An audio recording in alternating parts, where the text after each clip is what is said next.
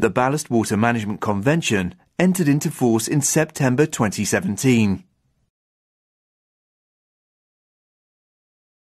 The BWM Convention has three main aims: minimizing the uptake of organisms during ballasting, minimizing the build-up of sediments in ballast tanks, which may harbor organisms, and undertaking ballast water management measures, including ballast exchange at sea, to minimize the transfer of organisms.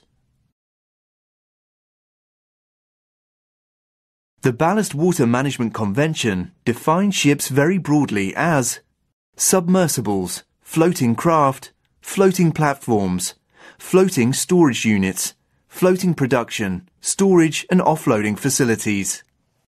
The Ballast Water Management Convention does not apply to ships not designed to carry ballast water, ships only operating in waters of one party's jurisdiction, ships only operating in waters of one party's jurisdiction and the high seas, warships, naval auxiliary ships or other ships only operated by a state on non-commercial service, and ships with permanent ballast water in sealed tanks. The United States of America has established independent ballast water management regulations. The U.S. Coast Guard USCG regulations entered into force 21st of June 2012, affecting all vessels trading in U.S. territories. The USCG discharge standard is similar to the IMO discharge performance standard D2. This means that a ballast water management system using treatment technology must be installed. On the 2nd of December 2016, the USCG issued the first USCG Ballast Water Management System Type Approval Certificate to the Norwegian manufacturer Optimadin AS. All ships calling at US ports and intended to discharge ballast water must either carry out exchange or treatment, in addition to fouling and sediment management. According to USCG regulations, they also need to clean ballast tanks regularly to remove sediments,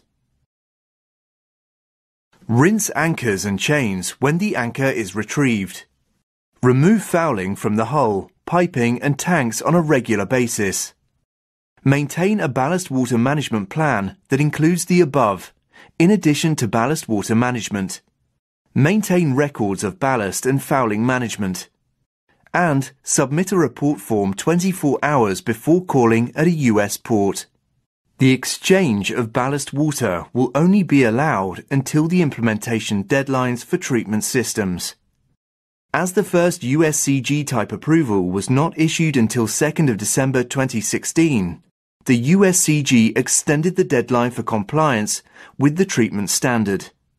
This allows ship owners to use an alternate management system and apply for an extension to the compliance date. The possible extension, which was initially 2018, has now been extended to 2022. Those with a granted extension may apply for an additional extension.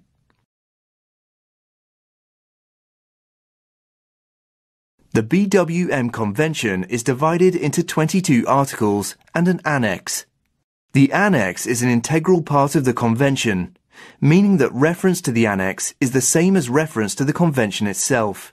The headlines for the individual subsections of the annex guide you to the relevant requirements. Sections B and D are of particular importance to ships. The Convention and the Annex call for a number of guidelines to be developed to guide the implementation of the specific articles and regulations. There are 14 guidelines in total, and they are often referred to with the letter G and a number, for example, G2. The process for achieving compliance with the Ballast Water Management Convention can be carried out as a 7-stage process. Some steps may be carried out in parallel. Understand your obligations under the IMO, USCG and local regulations. Do you need to comply with D1 or D2, and when?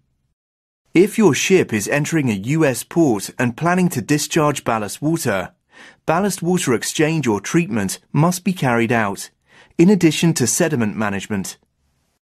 The USCG also requires a ballast water management plan, clean ballast tanks free from sediments, and a report which is to be submitted to the US authorities 24 hours before arriving at a US port.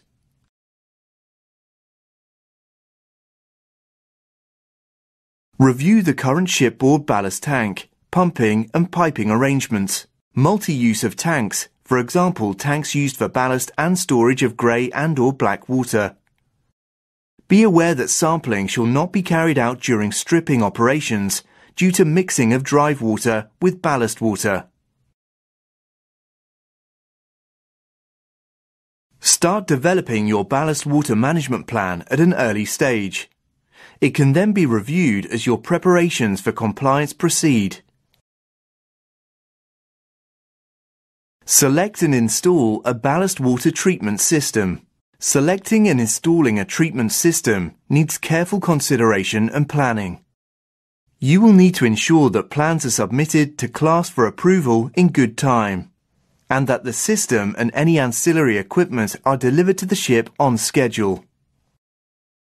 Further, if you plan to operate in US ports, be aware the USCG has more stringent criteria for ballast water treatment and approval of ballast water treatment systems than those of the IMO.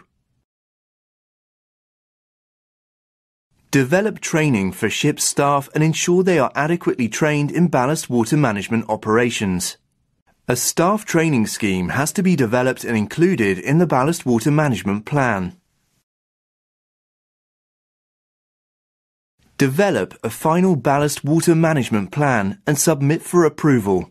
The final version of the ballast water management plan needs to be approved both internally and by the ship's flag administration. Approval is often carried out by a classification society on behalf of an administration.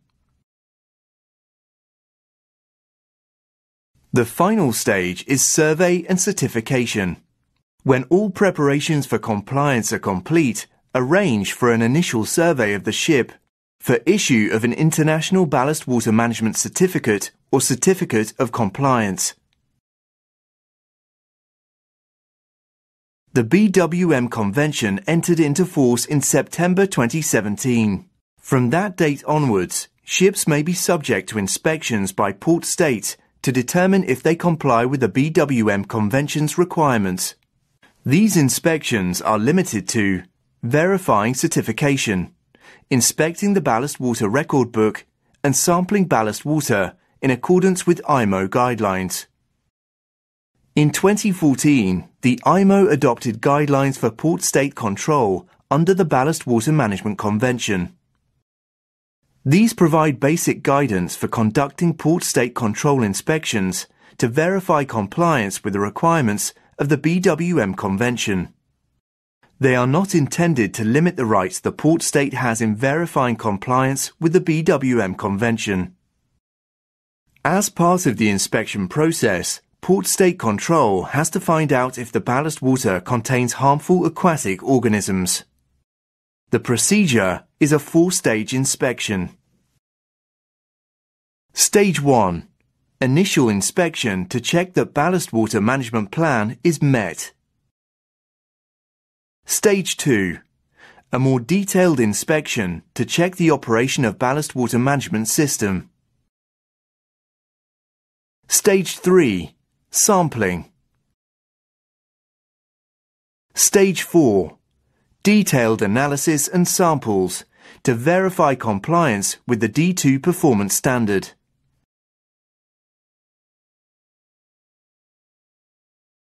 We have now reached the end of the second chapter. We have had an overview of the Convention and the Annex and learned where to find the applicable regulations.